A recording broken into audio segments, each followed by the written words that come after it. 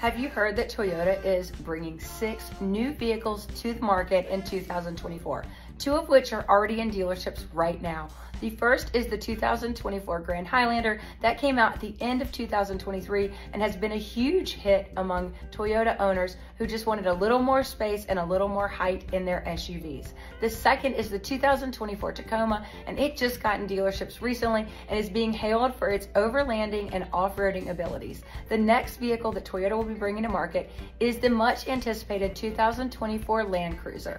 This vehicle will be priced in the mid $50,000 range, and there will be 3 trim levels available, one of which is called the First Edition, and it will be limited to 5,000 units in production in North America. Very excited to see this new Land Cruiser hit the market.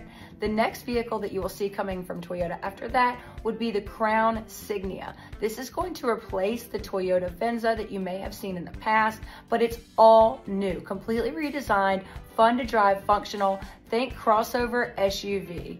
The next vehicle that Toyota is bringing to market is going to be the 2025 Camry. That should be available sometime this summer, and it is completely redesigned for the new year. I'm very excited to see all of these new Toyota vehicles that Toyota is bringing to the market. That is 6 new vehicles in just 1 year.